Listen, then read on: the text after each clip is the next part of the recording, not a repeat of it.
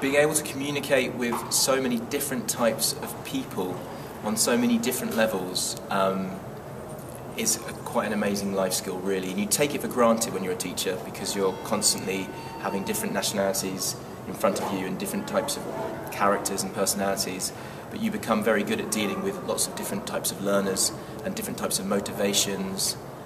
So communication, of course. Yeah. My original line manager said, don't be afraid to experiment and don't be afraid for things to fall flat on their feet and make mistakes, because you only learn from that, which is, it's a bit like a life skill, really, isn't it?